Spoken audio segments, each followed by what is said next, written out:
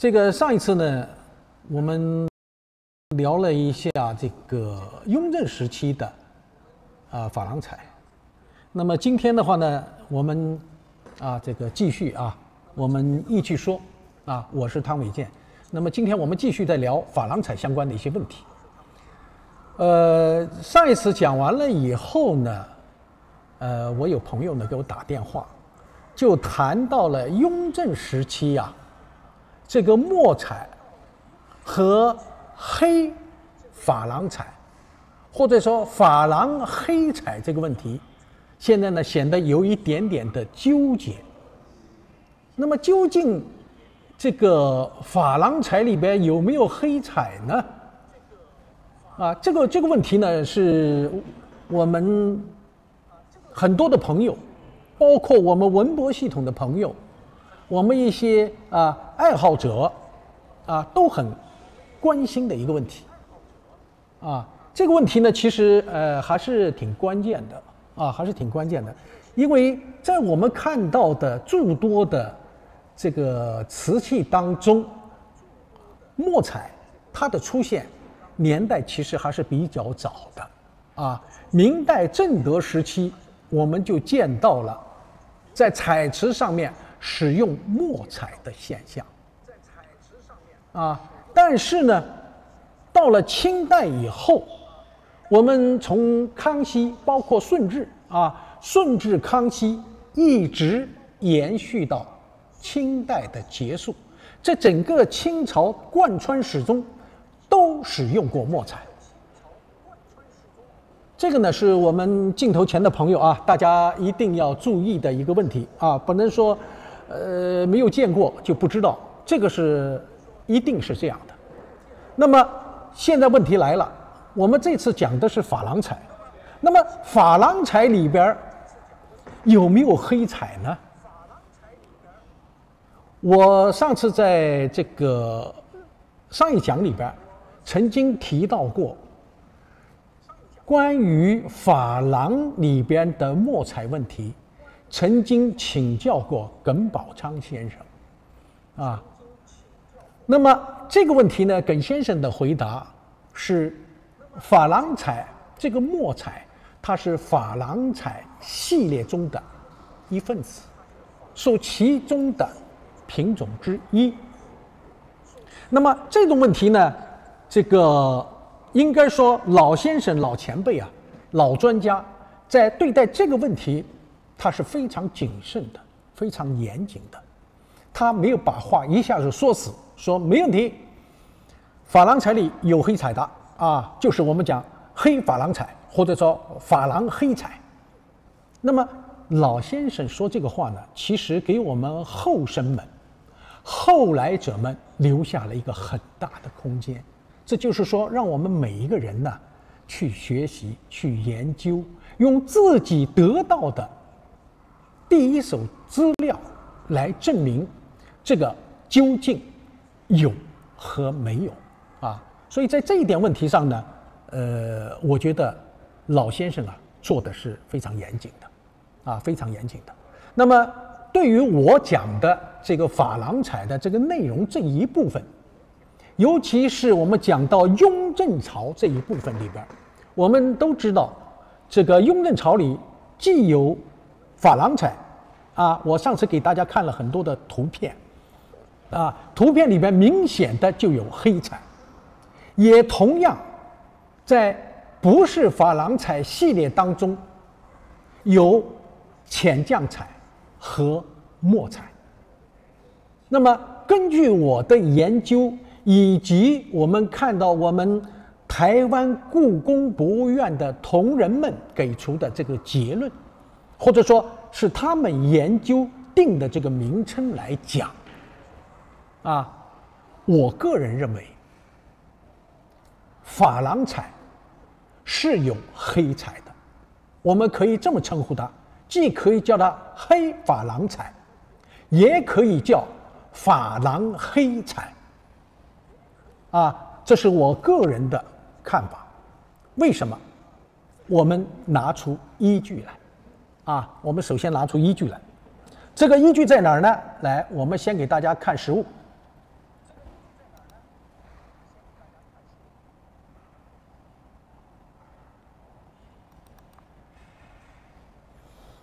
这是一把黑地啊，这是铜胎的啊，大家注意，铜胎画珐琅黑地花卉寿字纹壶啊，这个壶呢是直壶啊，不是提梁壶。大家注意，这个上面是什么？实际上就是我们过去经常讲的一句话，叫福寿双全。这个整体图案看见没有？这么繁茂的花卉，它的花茎里边都是一个团寿，但是在它旁边有很多什么红的蝙蝠，我们也可以这么讲，叫鸿福齐天，但是也可以这么讲，叫福寿双全。那么这个寓意我不用再去过多的解释了，但是大家要注意，它这个底啊用的是什么色？毫无疑问用的是黑色调。那么这件东西刚才我前面讲了，它是铜胎的，铜胎画珐琅。那么我们瓷器当中有没有呢？我们等会儿再说，我们先看实物。那么这个实物告诉大家，在珐琅这个系列当中，铜胎上面已经明显的有黑色的珐琅，或者说黑色的珐琅材料。好，我们再看它的底款。这个底款呢，它用的是黑白照片啊，咱们不去管它，但是它是有款的，双方框款，里边用仿宋体写上了雍正年制，这个年代没有问题啊，没有问题。再看，这也同样是一把壶，这把壶直壶呢，它这个柄啊是在侧面的。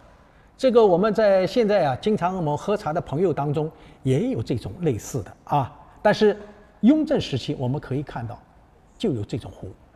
那么这个壶呢，它既有黄坐地，上面描绘了花卉，同样它这个里边也掺和了黑的色彩在中间啊。那么不管它花卉，我们现在说它画成什么样，但是这个色彩里边始终没有离开一个颜色，黑色调。那么毫无疑问，这也是黑色的珐琅啊。这个事实摆在这儿啊，我们再来。这是一个包袱瓶啊，包袱盖罐。大家注意，它这个底下画满了啊这种花卉。用黄坐地，这个黄是什么黄？柠檬黄。但是中间看见没有，也同样用黑，做了一个色块，啊，这个呢也是我们需要注意的一个地方。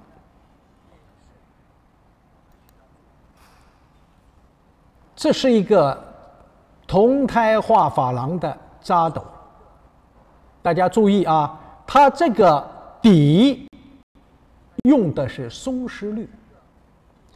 那么开光里边用的是黄地，画的是花卉，我们看到的这是荷花，那么上面开的是莲花，缠枝莲花，但是中间部分依然用的是黑色的珐琅啊，这个都是非常清晰，我想我不用多解释啊。那么再看它的底款，底下是福寿双全，中间落了4个字雍正年制啊。那么这个也是开门见山的东西，不用多解释啊。再看，这是一个4足炉，不是3足炉啊，这是个4足炉1桶式的炉。那么我不管纹饰怎么样啊，我就不做解释了。但是大家注意中间这个灵芝形的啊和底下的这一部分，同样是用黑做底色调的啊，同样是用底做黑色的啊，还做底色调的。那么这个颜色同样是黑啊。底下落款是2个这个凤凰，中间蓝料款雍正年制，啊，外侧是勾云纹，啊，勾云纹双层勾云纹。那么这个一切，我想大家已经很清楚。再给大家看一件，这是一个盘，同样是铜胎画珐琅，外边是用蓝做地，画的是白花加黄叶，里边用的是黑做地，也同样画的是白绿黄色调。啊，再看它的底款，外边用的是胭脂红，底下写的是雍正年制。那么好了，这一连串的东西都有力地证明了一条：铜胎画珐琅上面有黑彩，或者说有黑珐琅，啊，这个珐琅是有厚度的啊。我们知道铜胎画珐琅这个表面这一块，这个珐琅上完了彩以后，它一定要在炉子里烘烤的。所以我们在讲到前面康熙帝啊，到了康熙晚期了，还一直要求郎世宁也好，等等也好，你们回国以后能不能给我找到烧珐琅的工匠来？这个难度是比较大的。虽然我们中国的工匠水平已经很高了，但是康熙帝依然还不是特别满意的，因为烧珐琅不容易，难度很大。铜胎有这么大的难度，那瓷胎当然就更不用说了，它的难度就更大了。所以，我这个朋友上一讲以后给我打电话来跟我来谈这个问题，我觉得很好啊。我也特别提倡我们镜头前的朋友，如果有什么这方面的问题啊，那么也是希望大家可以啊，我们镜头来沟通。这个隋先生讲到墨彩的来源在哪里？那么这种来源我们在史料上没有见到啊，记录上没有看到这个记录，但是在实物当中，我们恰恰看到了这个东西。也就是说，我们工匠啊，不管他是从国外带进来，还是我们自己来创烧，那么墨彩这个彩确确实实是存在的啊。所以我们讲珐琅里边有黑珐琅，或者说黑珐琅彩，在铜胎上已经非常清楚了，这个不用去争论啊，不用去争论了，因为这个争论已经一点意义都没有了。至于说这个黑珐琅用的是什么化学原料，那这个一定要经过科学测试的。这个我们现在如果没有足够的资料，我们就用不着去过多的去渴求，因为讲不清楚，我们就不去讲它。因为你不知道它的化学成分，那我们就不去过多的讲，因为这个原料无非就那么几种。刚才这个朋友在国产的还是进口的啊，主要的化学成分是什么？那么这个化学成分无非就是什么呢？钴、铜、铁这些化学成分里边进行选择。有一条，这个镜头前的朋友尤其我们隋先生，这个因为你打在我这个屏幕上，我看见了。硼砂是助溶剂，它是为了降低温度，那也就是告诉我们瓷器上的这种珐琅彩，它的烧造温度是不高的，它不会超过1000度我们1000度以下的都把它作为低温，1000度到1100度是作为中温，而1250度或者1200度以上，我们把它叫做高温。所以在我们瓷器陶瓷研究的过程当中，我们过去只知道叫高温釉、低温釉，但是大家或缺了一条，我们还有一个中温釉这是我们过去很多的人不知道，或者是没有人讲的一个问题。那么在这儿呢，我告诉大家是有中温釉的，它的温度是1000到1100度，这种是中温釉，而且最典型的器物，我相信一讲大家都懂了。什么东西？法华，啊，我们看到山西的那个法华，这个就是用的中温烧造的，啊，它上面那个色彩就是属于中温釉，啊，在这个地方啊，我给大家要明确一下，啊，明确一下，希望大家呢能够把它记一下，啊，记一下。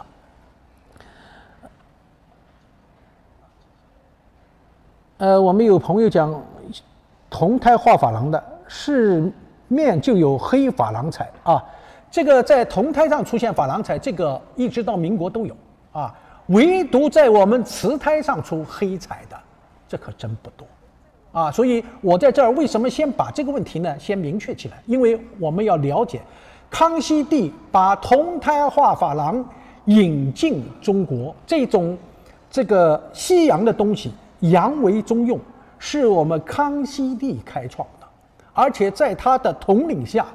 我们不仅仅有铜胎画珐琅，而且还有瓷胎画珐琅、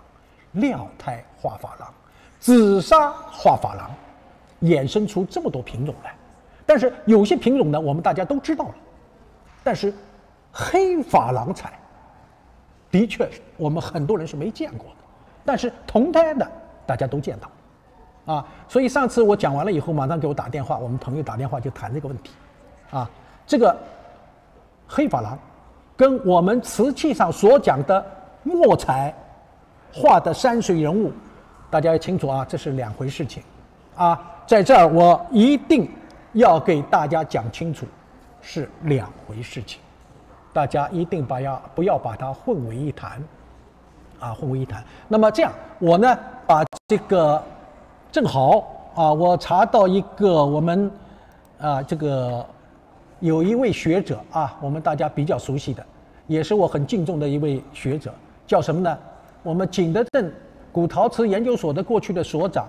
叫刘兴元刘先生啊，很可惜，这个死了太早啊，死了太早，我觉得很可惜。那么他呢，曾经有这么一段论述的，他在什么上面论述呢？他在景德镇近代陶人录当中，他曾经这么归纳过啊，大家可以听我这么说啊。那么从工艺角度观察，他是在用浅降彩和珐琅彩和粉彩当中比较的时候，他曾经把这两种彩啊，把它拎出来讲了一下啊。当然，这个跟我们珐琅好像似乎是，关系不是很大，但是呢，我想啊，既然我们已经讲到了这一部分，我们不妨把他的论述啊，我们开诚布公地告诉大家，让大家明白啊，为什么珐琅彩粉彩当中的这种墨彩和我们珐琅上面的彩是不一样的。他这么讲啊，浅降彩所用之材料与其实的粉彩用料大致相近。其烧成温度是650度到700度，完全一致。讲这个烧造的温度它是一样的，就是650度到700度。这个我相信大家一定要清楚啊。我们这个珐琅的温度呢，与粉彩和浅降彩的温度差距不是很大差距不是很大。那么，但它却和粉彩有以下的质量的分别，就是讲浅降彩啊。第一，粉彩所用之黑料为纯度较高的古土矿，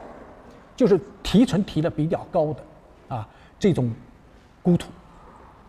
那么工匠们为了把钴料牢固的粘在瓷胎上，在画线处盖以雪白，大家注意啊，这个词儿，这是我们刘兴元先生用的一个词儿，也许呢我们景德镇都是这么说的它是一种透明的铅质料，用这种东西呢覆盖在这个钴土上边来烧成。那么实际上这个雪白是什么呢？就是玻璃白。我在景德镇曾经请教过这方面的专家那么我说这个东西会不会就是玻璃白呢？他说你说的不错，这个所谓的雪白就是玻璃白。这个大家要注意啊，我们到晚清啊，有些这个仿乾隆时期的作品，以及民国时期的一些粉彩，它的彩面上光泽特别的强，有那种波化的感觉。那些东西是什么？那些东西就是刘先生讲的雪白。它有一个特点，它这个雪白薄薄的盖在这个彩上面以后，一经过温度的烘烤以后，这个表面它光泽特别强，给人感觉就像料彩一样清澈而透明啊，它就达到了这个效果，是非常漂亮啊，非常漂亮。这在民国时期的这个一些彩瓷上用的比较多啊，这个我们要特别注意。这是讲的粉彩，而浅酱彩所用黑料称之为粉料啊。这些东西呢，我们很多朋友啊，对这些材料的东西呢是兴趣可能不是很大，但是告诉大家，你们如果不掌握这个东西，以后会吃亏的，因为你根本分不清楚究竟是怎么回事啊。以后你也要自己的这个理解去表达的时候，你根本表达不清楚你在说什么啊，这个是不可以的。所以我们一定要把这些知识要掌握住。所以这个地方刘先生讲所用的黑料叫粉料，那么这个粉料是什么呢？是在钴土矿当中加入了铅粉配制而成的。等会儿我来给大家看这个所谓的粉彩当中的这种墨彩和浅酱彩当中的这种墨彩之间的区别，然后再和珐琅彩当中的这种色彩进行比较。我相信镜头前的朋友如果看明白了，你一定会懂的，以后再碰到这种问题就会一目了然啊，就会一目了然。好，我继续说，由于粉料含有铅，纹样画出以后不用雪白覆盖便能烧成。注意啊，刚才我们讲的是黑颜色上面要覆盖这个雪白这种含有铅的矿物原料啊，使这个墨彩显得比较的光泽呀，比较波化感比较强。而所谓的浅酱彩上面的这种墨彩呢，它是在这个彩里边就直接调了这个铅粉啊，然后呢就直接在器物的表面绘画，那么然后通过这个炉子一烘烤以后，它就直接成色了。两者之间最大的区别，前面我已经说了，用雪白覆盖的颜色呢深而亮，有光泽，而浅酱呢，黑线条也好，黑彩也好呢，它是叫浅而淡。由于浅酱所用的料特别酷似我们这个国画当中的水墨画，所以就别有韵味儿啊。我这个就是我们这个刘心元先生他归纳总结的，我把它告诉大家啊。他的总结也是我们的感受，我把这个东西马上就在雍正的粉彩和浅酱彩当中放给大家看，我们马上就可以区分它两者之间的区别。来，我们来看啊，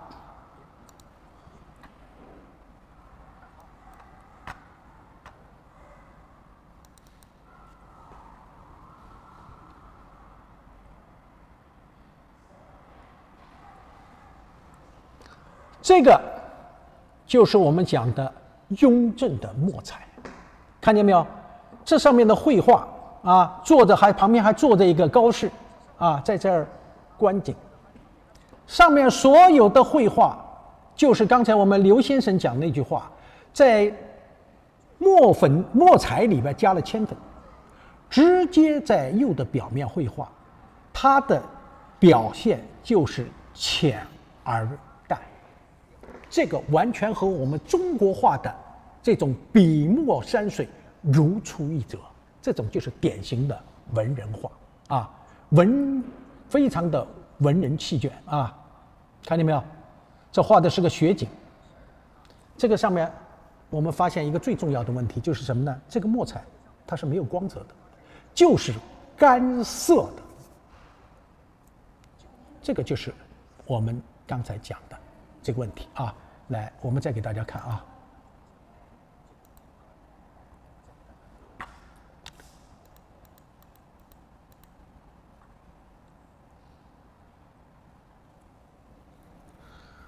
这个是雪山啊，有一点西山行旅的感觉，但是呢，也同样有一个高氏访友啊，骑着是个驴呢还是马，这个我们就看不清楚了。但是后边有一个书童啊，那么前面有一个僧人在迎接他。那么整个的绘画是在一个雪景的这么一个大环境当中，我们看到用黑和白来表现了整个一个场景，这种中国文人画这种书卷气昭然若揭，非常的漂亮啊，非常的雅致。我们再看，这又是一张啊，那么这一张呢，明显是个浅绛山水。这个我们看到没有？这里边的这个寺庙，远处的房子，这个局部啊，用浅绛色，我们叫赭色啊，用中国书画当中叫复色啊，渲染啊，把它画在上面。这一切的画面都是没有光泽的，是干涩的啊。再来，这也是啊。那么刚才的是雪景啊，两个都是雪景，但这个不是雪景了啊。这个你看没有？这个底下画的这就是浅绛色，勾的轮廓线用浅绛色。这个山的局部，山石的局部用的都是浅绛色啊。这个呢，就是我们就讲到了一个人了，这就是黄公望，元代的4大家之一啊，用的这种浅绛色被用在了我们瓷器上啊，瓷器上。再看，这还有一个啊，同样啊是采用的浅绛颜色。那么这个浅绛和前面一样的道理啊，一样的道理。这在我们雍正时期的这个瓷器当中呢，见的是比较多的啊。这种绘画技法以雍正为最啊，做的是最漂亮的。尽管它不是官窑器，但是它的绘画的技法啊，色彩的搭配，以及它所表现的内容，却和我们的生活息息相关。这一件是上海博物馆啊陈列的一件墨彩的山水啊，这个你看，这个墨彩用的颜色是非常漂亮，淡淡的颜色啊。我们再看这个墨色，颜色就比较厚重了啊，比较厚重，用一个虎皮春啊这种山水画间的这个建筑，它是把中国文人画和界画融合在一起，所以中间的这个房屋建筑啊，显得非常的工整啊。所以写意和工笔把它融合在一起画的时候，这个画呢就显得更加的漂亮啊，更加的漂亮啊。这个我们看一下就好了啊。这是它的另外的一个面啊，这是携琴访友，这扛着一个琴过这个桥，上面瀑布啊，这个山水啊非常漂亮。这个呢是最近啊一家拍卖公司拍卖的时候，有一个笔筒群仙贺寿啊，这个里边你看这一部分呢它是描的金啊，描的金彩，这个部分这个有一点点的浅绛色啊，群仙贺寿，整体呢都是墨彩，这个墨彩都是干涩的无光泽的啊，这个我们大家看一下就好了啊，看一看了解一下就行了。你看这个地方啊，白的底下又淡淡的附着了一些啊这种墨彩颜色啊，给这个云黑白显出了它的这种层次感啊，黑白的层次感啊。这个是群仙啊，这是群仙，这是一个整体的这么一个图案啊，整体的一个图案。好，这个我们看了这一部分啊，然后呢，我再给大家看一下粉彩当中的墨彩。哎，我们来给大家找一找啊，粉彩当中的墨彩。粉彩当中的墨彩，哎，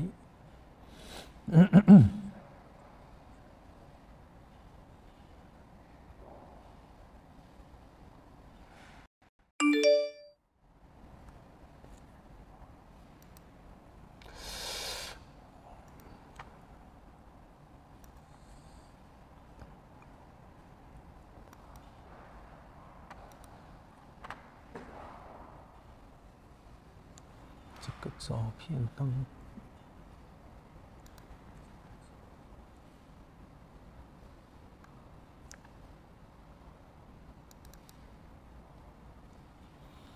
这是一件康熙时期的是我们故宫收藏的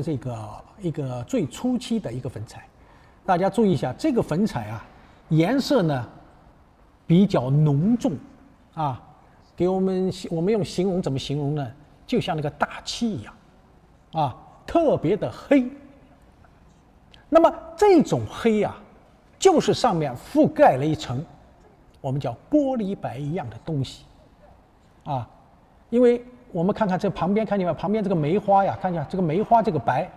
这个梅花的这个白就是玻璃白，因为它上的比较厚。像这个上面如果敷了很薄的一层玻璃白的话，那么这个颜色，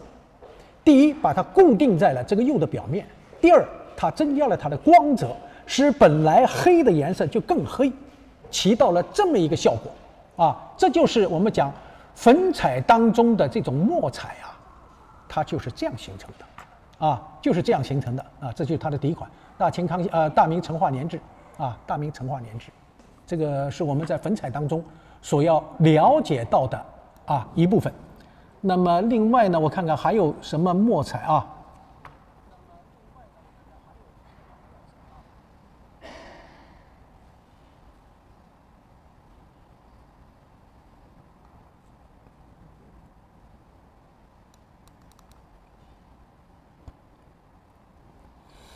这一个大家注意这个呢是浅酱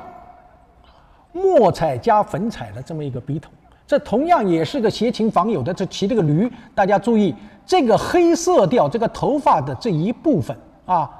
它是在这上面是加了这个东西，所以显得颜色就特别的浓黑这是一件非常漂亮的一件笔筒，这上面既有浅酱彩也有墨彩，但是也有粉彩。那么它身上衣服这种松绿色底下是打了玻璃白，这个粉色底下是有玻璃白，这个地方也同样是有玻璃白，而这个驴身上的这个白纯粹的玻璃白所以这个低温一烘烤以后，它就出现了这么个颜色这颜色也是非常漂亮的好，我们再继续我们的所要讲的，这是刚才讲的第一条。第二条呢，粉彩填色之前需先在瓷胎上涂一层玻璃白，一种含深的不透明的白色料，就刚才我讲的那个驴身上那个白就是属于这种，再在玻璃白上填色渲染，而浅酱彩不用玻璃白，而是将淡矾红、水绿等彩直接画在瓷胎上，故粉彩有渲染，而浅酱则无这就是工艺上的变化。粉彩是一定要渲染的，色彩要通过油和水要洗，由深入浅，而浅酱直接画在上边，不用渲染这就是两者之间的区别，这是第一。第二，粉彩色层厚，就是色堆在上面比较厚，而浅酱色层比较薄，甚至用手摸不出感觉了这个呢就是和我们前面讲到的珐琅是绝对不一样的除了粉彩有堆厚的感觉，浅酱没有墨彩没有。那么所以呢，这个问题就是我们一定要注意的问题当然他还有讲第三、第四、第五，有很多问题这个呢我们就在这儿就不讲了。但是前面两个这个工艺上的区别和我们看到的铜胎画珐琅的区别是比较大的，所以我们镜头前的朋友我们要搞清楚这个关系，才能够深刻的认识不同品种之间的差异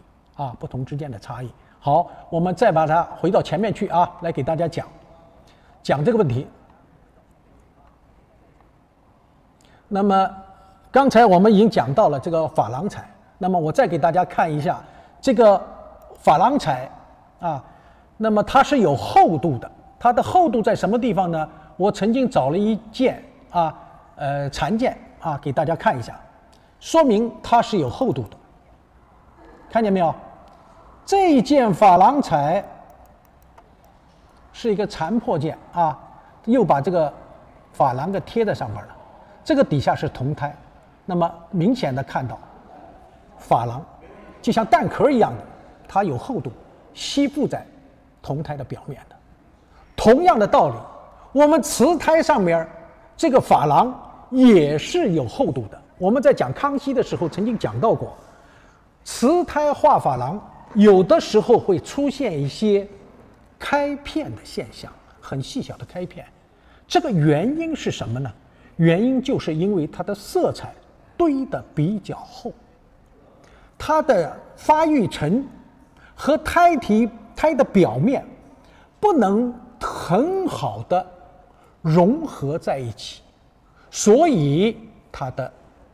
彩的表面就会出现开片现象。这是第一。第二个，我在这儿要重新的重复一下，康熙它加珐琅彩，它的表面是色胎，所以它的发育层是不完善的。因此在康熙珐琅彩的表面，我们会发现有些没有开片，但有些是有开片这个现象存在的。原因就是它们之间的融合不是那么贴切，因为它的发育层不好，才得出这么一个结果。这个一切呢，我都是把这个铜胎画珐琅的关系和瓷胎画珐琅的关系，以及粉彩上的施彩方法、浅降墨彩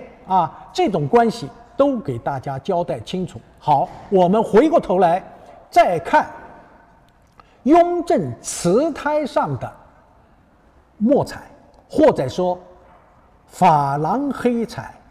或者叫黑珐琅彩，它在瓷胎上的表现。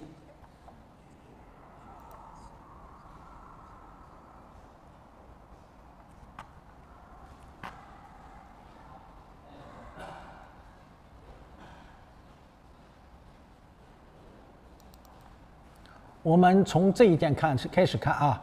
这件东西呢，这个上面的标注是台湾故宫博物院叫国立故宫博物院，他们专门做的这个一个记录一个记录。它这个上面讲的是什么呢？珐琅，它称的名称叫珐琅褶墨牡丹花卉纹碗它的全称。那么这个上面呢，我们可以清楚的看到这个颜色里边呢有一点点淡淡的赭色，或者叫浅绛色我们把它看一遍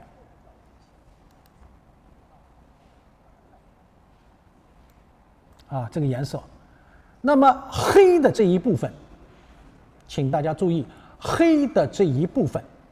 实际上和我刚才讲的粉彩加雪白那个东西的物质是不一样的，这个就是黑珐琅彩或者珐琅黑彩。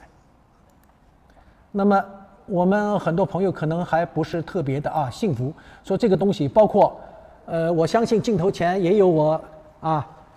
给我打电话的朋友也是我们文博系统的朋友，没有关系，我们大家切磋我们大家切磋这种东西是不是黑珐琅彩，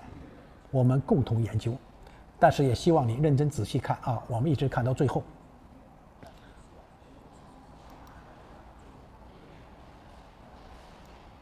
包括这个写的这个黑字大家注意，这个黑字也是用黑珐琅彩绘就的。除了这个部分加力这是用胭脂红，胭脂红也是珐琅彩嘛，珐琅彩色彩之一嘛，对吧？这个银手章和这个雌尾章这种弦章这是用的是40，这个叫长春40长春佳丽这个底下用的是蓝料珐琅彩。我们看看过去，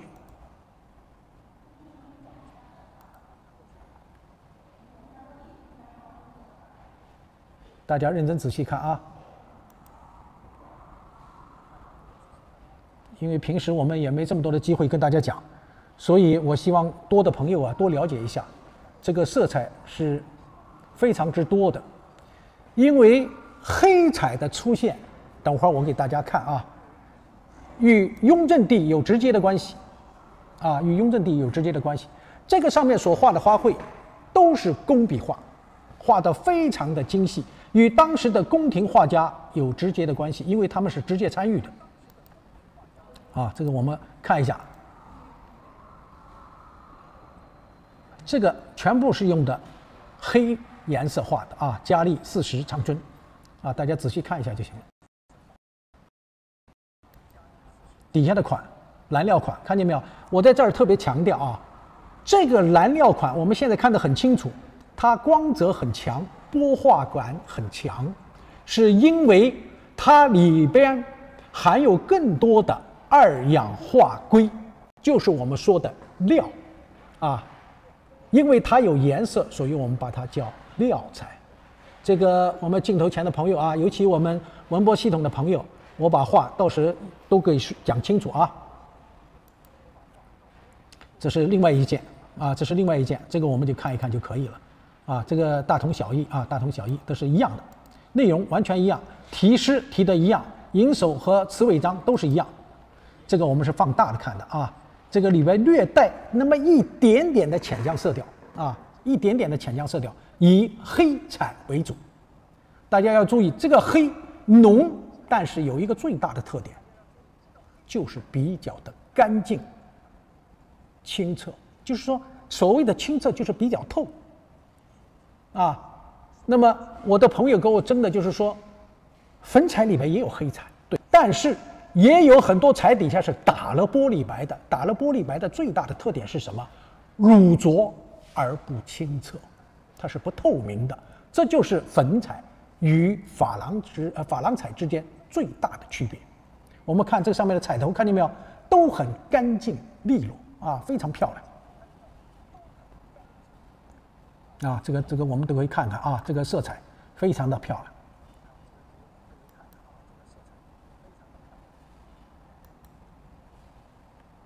看见没有？这个底款啊，这个都是非常干净，里边没有杂质，而且很透彻，这个是个关键啊！如果不透彻的话，就不要再谈了。什么珐琅彩这扯淡的事儿啊，一定是透的啊，无非就是有的地方深，有的地方浅啊，但是非常的莹润啊。这个也是墨彩啊，这个我给大家看一下。这是画的墨梅啊，这画的墨梅。这上面写的题的诗啊，这个也是一样，就是不是特别清楚啊，大家看一下就好了。这个银手章和什么章都有啊，全部是。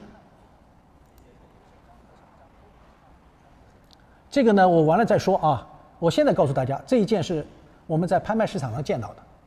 一件现在人仿的墨梅，底下也用蓝料写的雍正年制啊。这个我们不要去研究它，今天不去研究它啊。这是我们在拍卖市场当中我发现的啊，发现的一件东西，这个不去管它了啊。这个两者之间的比较，这个很清楚啊，很清楚。这个完了以后，我们讲民国仿和现代仿的时候，我们再说这件事情啊。现在我们不去讲它。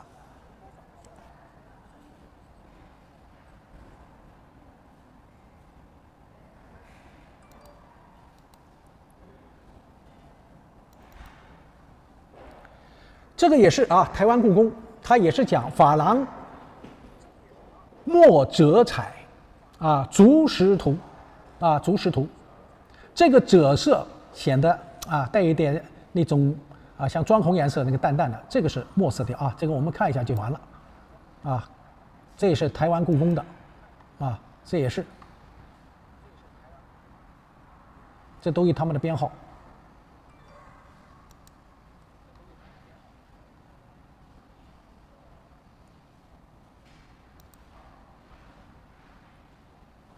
这个我们都尽量看一下啊，尤其我们镜头前的朋友，有些人是平时看不到这些东西。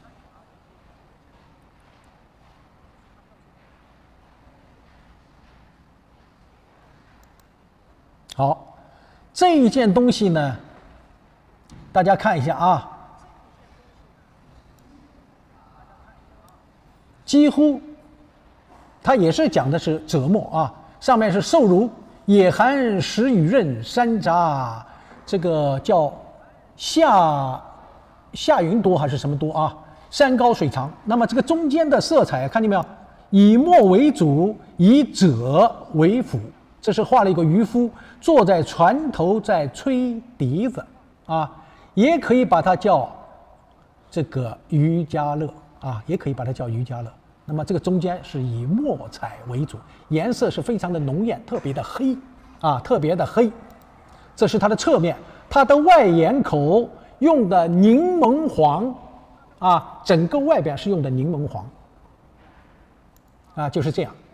但是大家要注意一个问题啊，这个底下用的可不是我们讲蓝料款，用的是青花双圈大清雍正年制6字2行楷书款啊。我们在讲雍正这一部分的时候，还专门强调了雍正曾经使用过这一种啊。今天正好我把这个弄出来以后，让我们镜头前的朋友大家看一下啊。这种东西很少见到啊，很少见到。好，这一件就太重要了啊，这一件东西就太重要了。这件东西呢，我看看它是怎么说的啊。我们这个台湾故宫的啊这个朋友们，他们怎么说呢？他说这是珐琅彩黑地白眉图蝶啊，这就是这件东西，他们的名称就是这么称的。那么这一件东西是黑底白花。那么我现在反过来要问我们的朋友了，这个东西你称它是什么彩？是墨彩吗？是，它是黑的。如果用我们平时讲的那种干涩无光的墨彩，跟它根本就搭不上。我来给大家啊一个个看过去，因为它是一对儿啊，这个我们平常是见不到的啊。它是几个角度，大家看到没有？看到底没有？看到这个光点没有？第一，它中间的底款是单框，用仿宋体雍正年制蓝料款，但是外边整个的是黑地，大家注意了没有？这个光泽，这个光点没有？我们再看啊。那么我都要问问啊，给我提出疑义的朋友，那么请问这是什么彩？是粉彩吗？一点没有关系。是墨彩吗？墨彩是干涩的、无光泽的。那么这个彩黑，而且有光泽，这是什么？这就是珐琅彩。所以我们讲雍正时期，这个珐琅彩当中有蓝料彩，有胭脂红，我们叫红料彩，有柠檬黄彩，有绿彩，有这个其他各种各样的彩。有没有黑珐琅彩呢？现在我可以肯定的告诉你，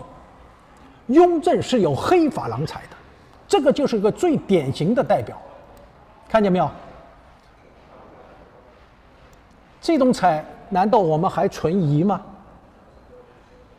这个毫无疑问啊！所以我想今天在这个地方，我借这个机会啊，来回答我们文博系统的朋友，回答我们在镜头前对这个东西存疑的朋友。墨彩有3种啊，现在明确的说有3种。第一个就是我们讲的珐琅黑彩，或者叫黑珐琅彩，铜胎上有，瓷胎上亦然。第二是粉彩当中的墨彩，这种墨彩是纯骨料，就是高纯度的骨料，它在施在其釉的表面后附上玻璃白，使它能够和釉面更加的贴合，但同时也增加了这种黑色的光泽。第三，就是我们讲的浅酱彩或者是墨彩当中的这种用骨料当中加铅粉的这种配方，直接在器物或者釉的表面绘就图案，它的表面是不加玻璃白的，所以它是干涩的、无光的。那么这种色彩通称都叫墨彩，但是门类不同啊，这是看它用在什么器物上，这个很关键啊，这是很关键的一个问题。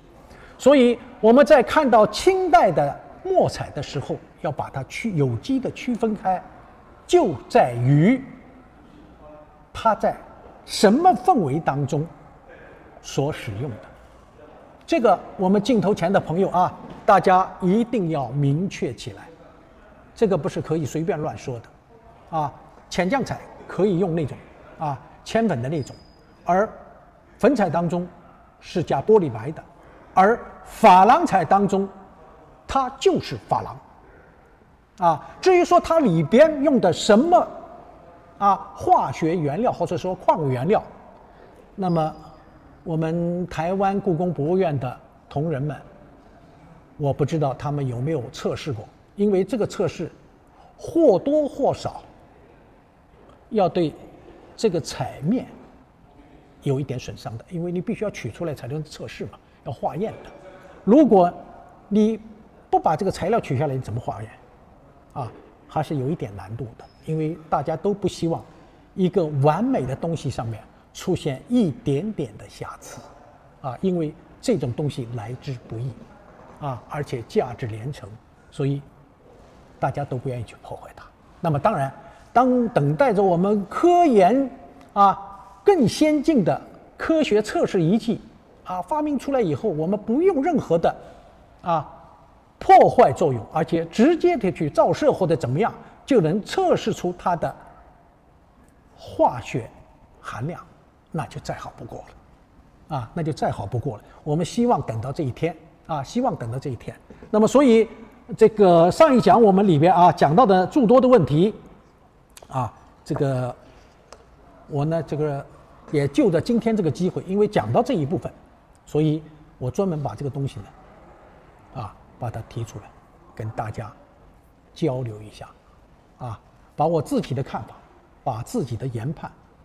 啊告诉大家。当然我们还是遵循一个原则，有则改之，无则加勉啊，知无不言，言无不尽啊。我们想采取这样的办法啊，能够和大家呢一起来共同研讨啊这个珐琅彩，也是希望我们镜头前的朋友啊能够更多的看到我们老祖宗给我们留下的这些宝贵的文化遗产啊。那么这就是我今天的这个关于啊我这个朋友啊给我打电话来探讨关于这个墨彩、粉彩啊以及珐琅彩这种3种色料的问题上啊，我给予的一个答复啊，这个是不是讲明白了？那么我现在也不知道啊，不知道，但是我尽力了啊，我尽力了啊，希望大家能够了解啊，希望大家能够知道，这就是我们讲的雍正的这一部分啊，雍正的这一部分。那么我们底下继续讲乾隆朝的珐琅彩，好吧？那么乾隆朝呢，当然我们知道乾隆他同样是清朝的盛世啊。那么乾隆皇帝呢，他本人呢也是儒雅好古，酷爱艺术。我们看到乾隆写诗，他这一辈子写了几万首诗，这个人真的没事就在琢磨写诗啊，整天就在附庸风雅的在搞这个东西啊。当然他的爱好是很广泛的。那么当然他也对他的祖先、他的祖宗，比如说康熙帝、雍正帝遗留宫内的这种珐琅彩瓷，他也是视为珍宝的。所以他把这些遗留下来的东西啊，他都将它每一件东西制作成囊盒，储藏在乾清宫内啊。他有乾清宫专门有放这个珐琅彩的，他这个库房，专门把它存在里面，等自己闲暇之余进去看一看，品赏一下，抚摸一下，啊，感受一下。这个呢，就是乾隆帝啊对康熙帝、雍正帝的他的遗留下来宝贝的一种尊崇和爱惜。那么继承前制啊，继承前制，那么乾隆帝也是一样，继续在宫中烧制珐琅彩瓷，这个是他的一个继承。同时呢，在这个基础上啊，这个乾隆帝他的爱好和雍正帝他又不一样了。他的刚才我们讲了，他的爱好要更加的广泛，所以烧造出来的东西呢，在原有的基础上，它又有一些创新和发展，这就是乾隆帝他所做出的贡献。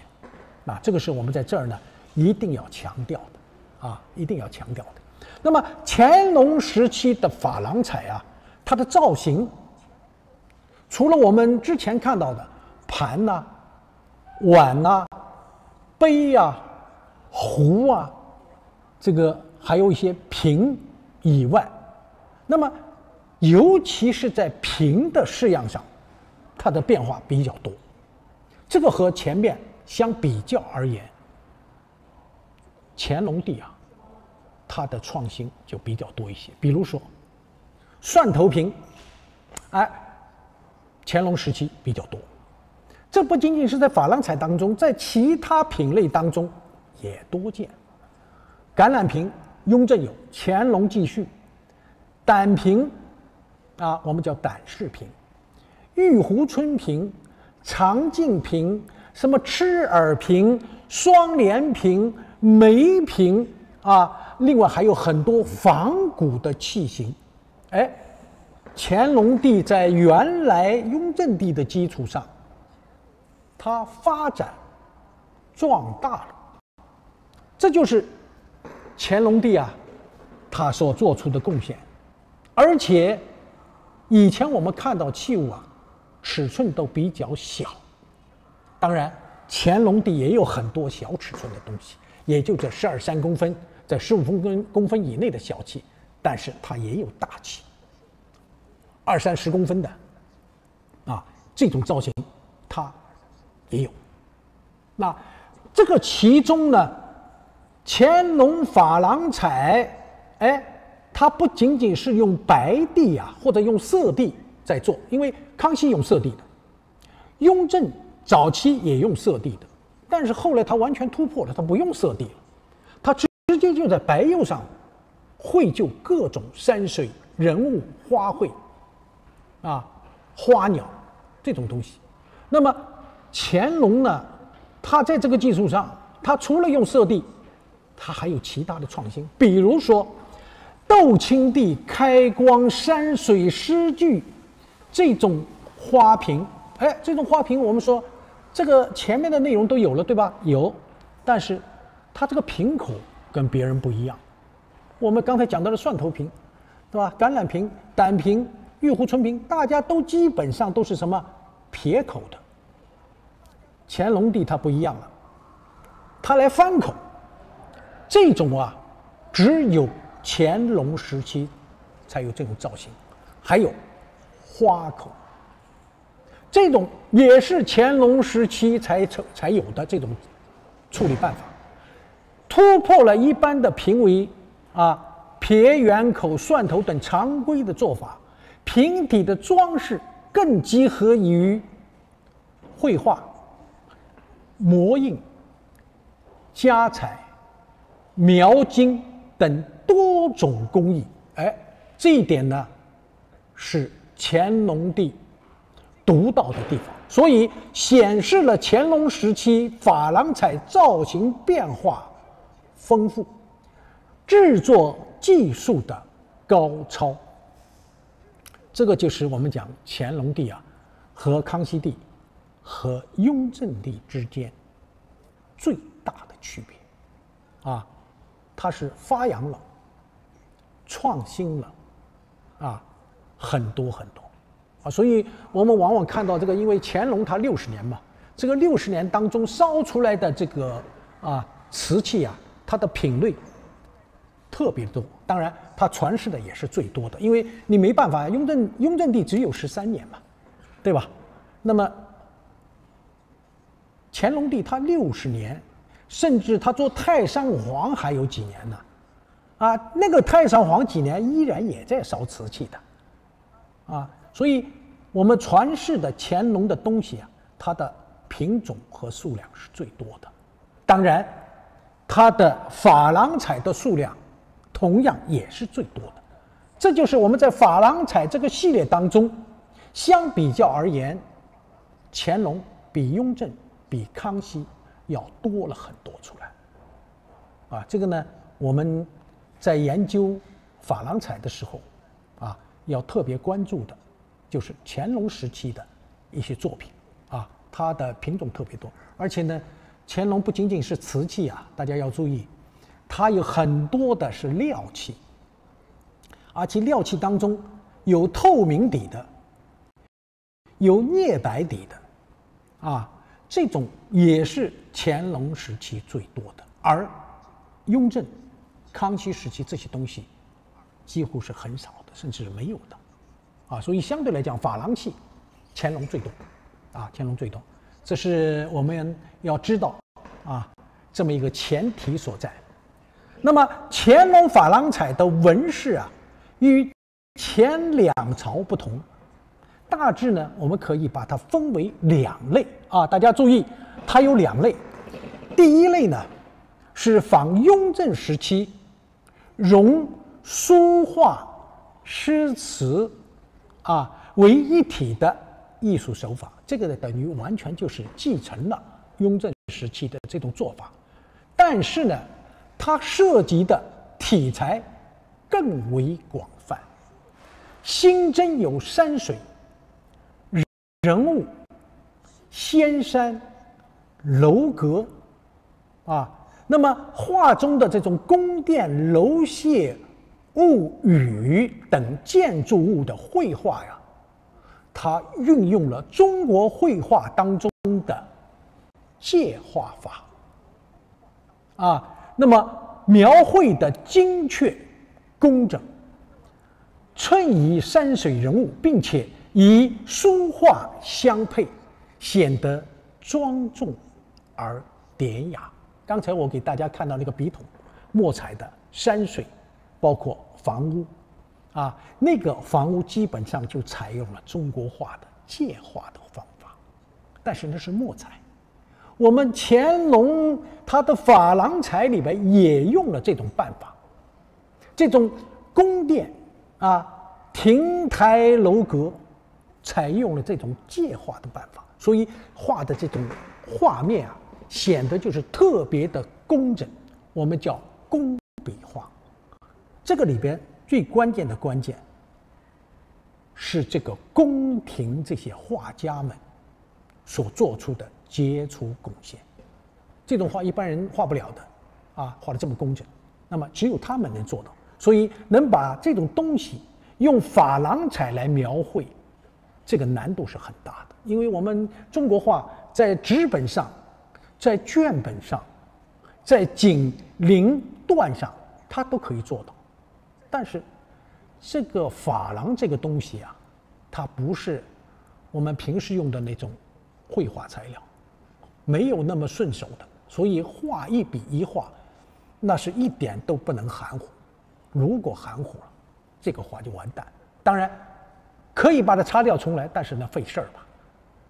是吧？所以一丝不苟是必须的必须的。这是我们讲它的第一个大类。第二个大类是什么呢？就是珐琅彩所绘的纹饰它带有西洋化的韵味儿，这在雍正朝里边是没有的这个雍正帝胤禛皇帝他是很有个性的一个人，因为他就位的时候他已经到了不惑之年了，所以他有自己的看法和想法，他有自己的审美观念，他对事物的要求他是有独到的自己的看法，所以我们看到他画出来的这些东西，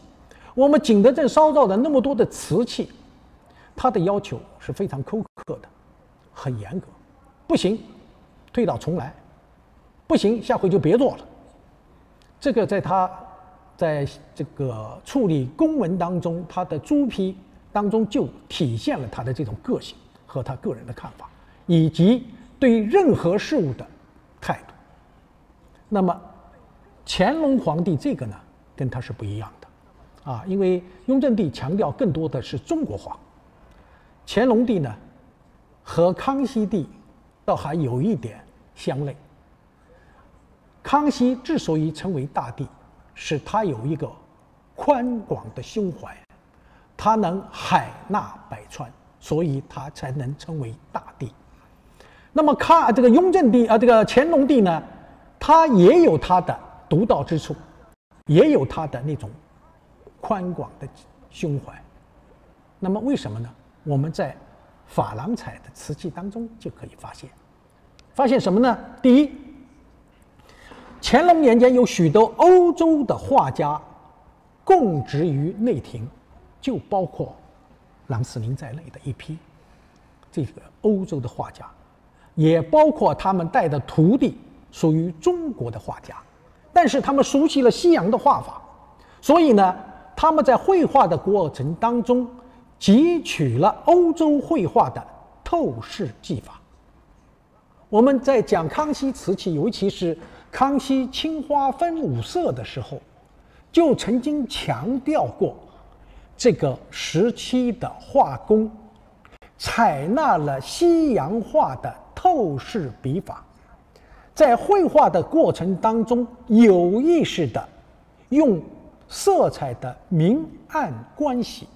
来表现出在人的视觉当中有那种透视的技法。那么在乾隆的珐琅彩当中啊，他就采纳了这种西洋的透视技法啊。那么除了这个以外，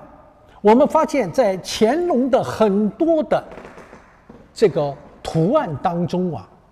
它的布局采用了欧洲的巴洛克风格的这种装饰纹样。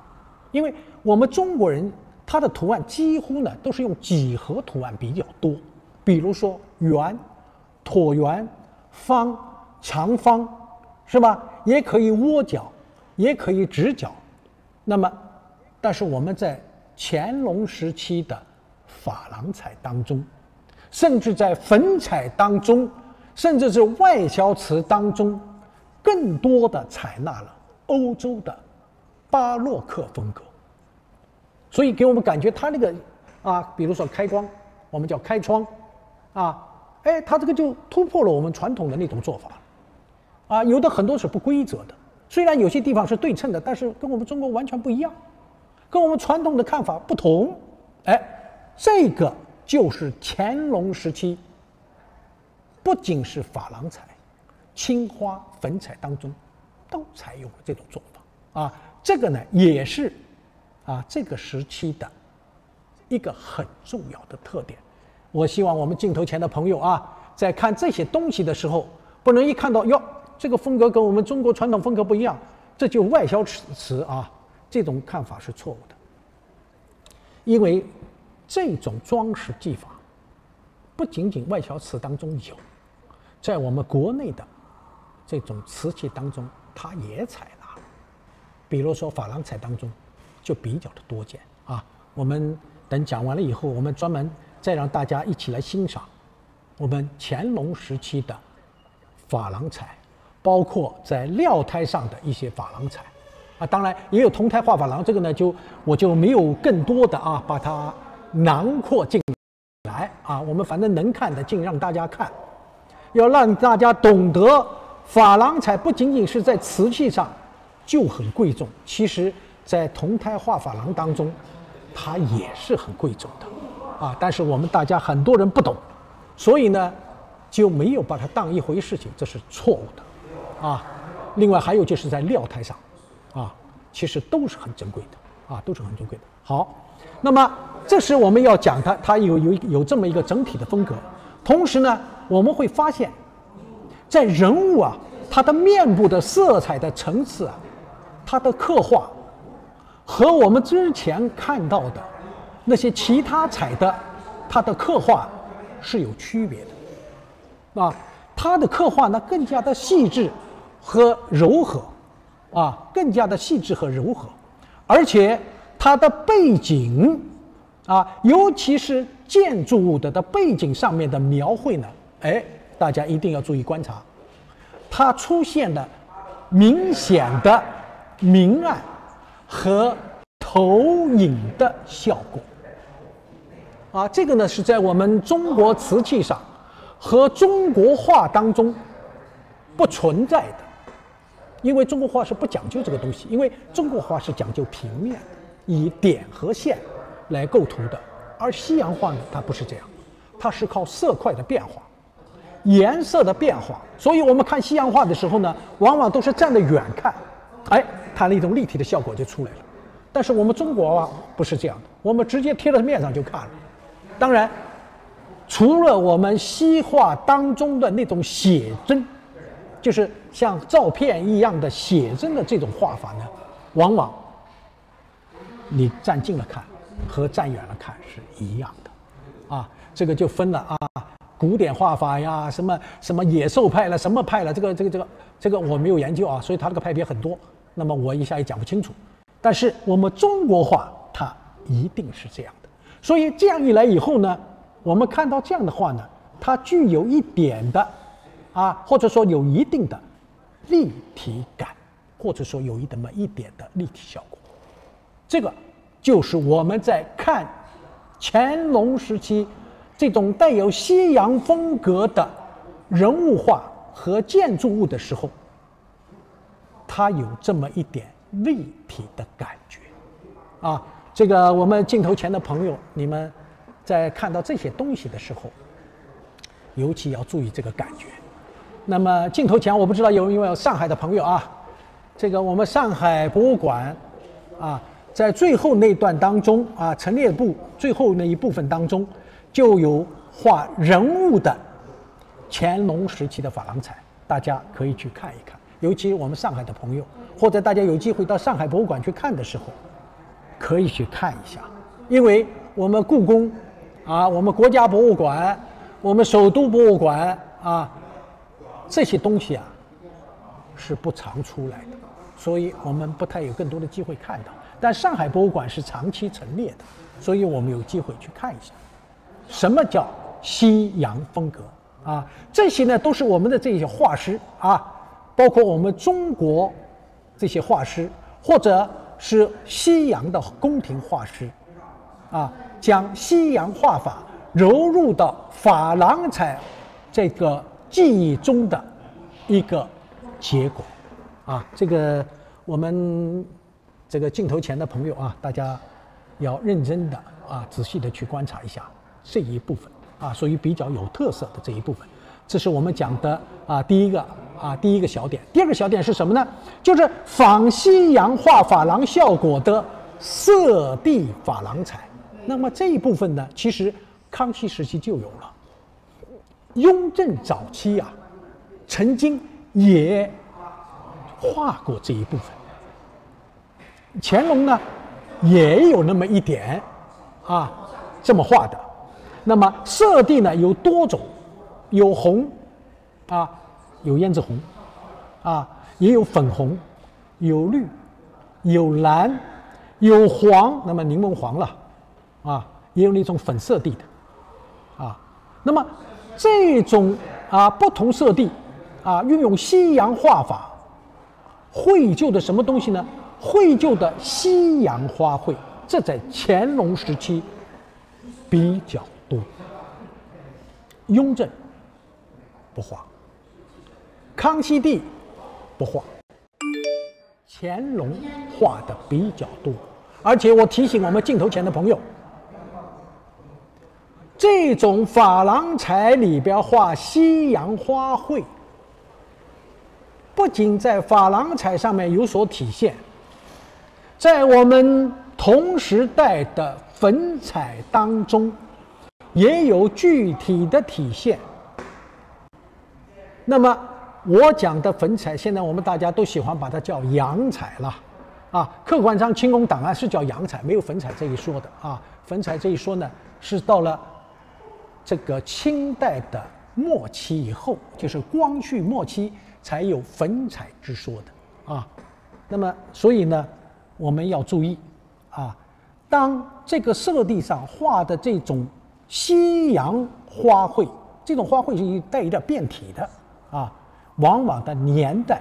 相对要晚一点，因为在前期我们要注意，前期唐英还在烧的这一段时期当中，当然这个因为唐英是这个不烧这个珐琅彩的，因为珐琅是在宫里烧的，只是烧素胎啊，但是粉彩有啊。这个前期的一部分，它基本上延续的是雍正的做法的，所以同样也影响了宫廷画师们的这种绘画技法的。因为每年烧造的这个彩器啊，要供奉的朝廷，那么画师们他们都会受到影响的。真正到画那种变体的西洋花卉的时候，年代一定是要稍微晚一点啊。这个年代的绘画的严格，我们也要把它理清楚，在我们头脑当中要相对要比较的清楚啊，比较的清楚。那么像这种所画的洋花啊，或者叫西洋的花卉图案呢，它的设计啊，相对比较的奇巧，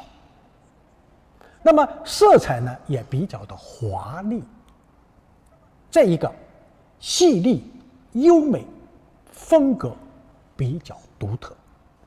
这个呢就是这个珐琅彩当中、粉彩当中啊，我们都见到了他们的身影。我把这个粉彩和珐琅彩放在一起说的目的，就告诉大家，同时代虽然质地不同，但是艺术是相通的，他们会相互之间影响的。这在我们鉴定者来讲，一定要学会融通啊，这有助于我们每一个人在鉴定的过程当中来举一反三，借它来言它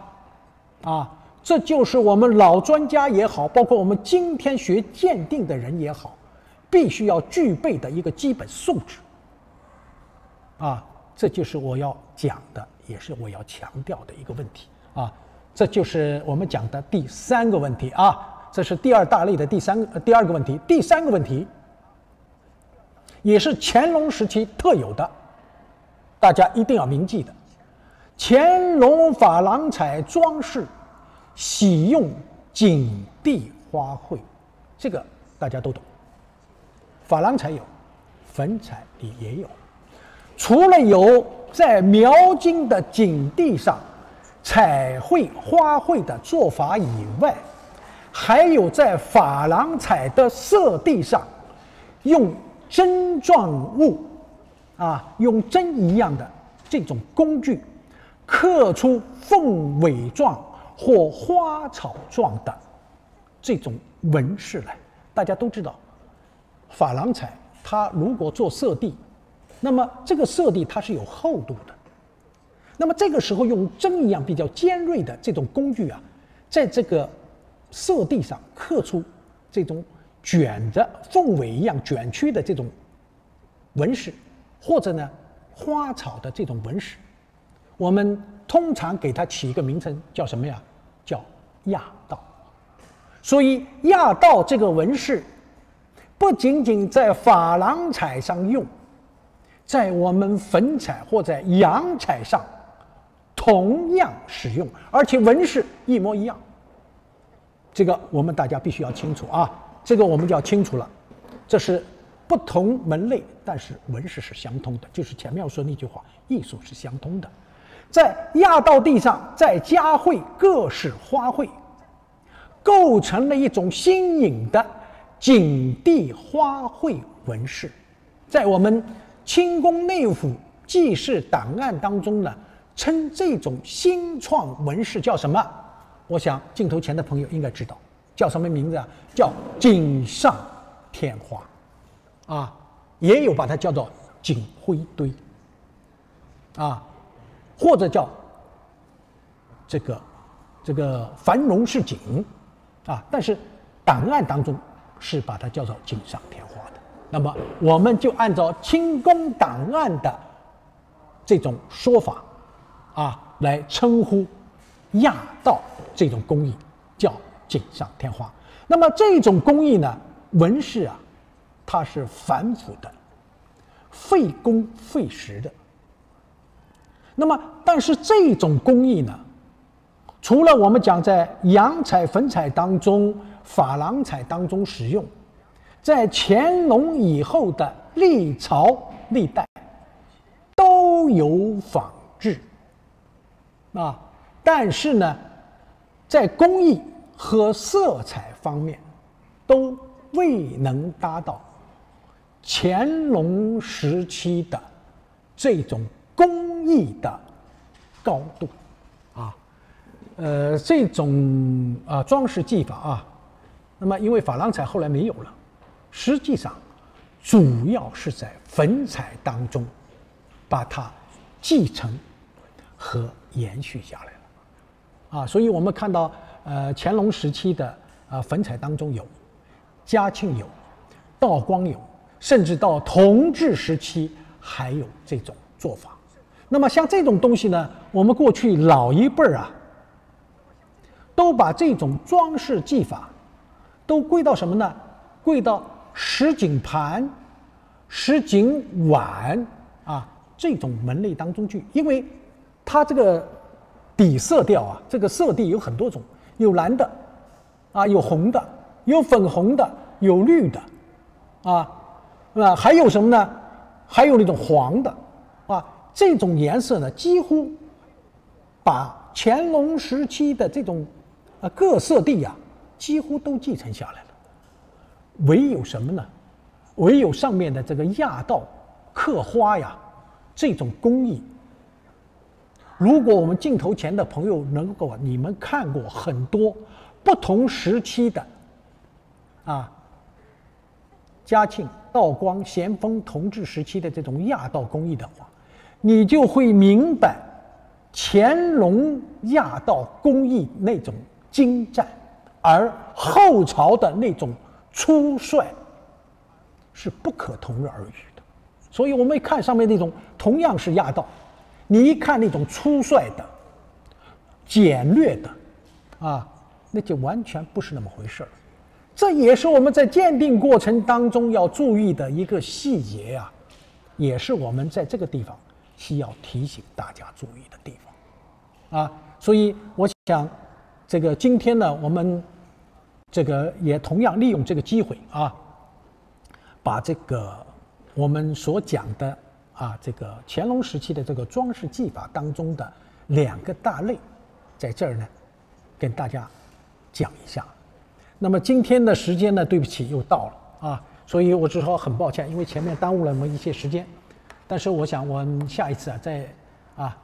这个利用时间再和大家把底下的那一部分继续的和大家讲完，同时呢也把乾隆时期的不同质地的珐琅彩也给大家一一过目，让我们镜头前的每一个朋友了解乾隆时期的珐琅彩和康熙和雍正之间有什么样的区别让大家能够在这方面有所收获，好吧？那么今天呢，我们就讲到这儿，谢谢大家能够陪伴我到这个时间，谢谢，再见。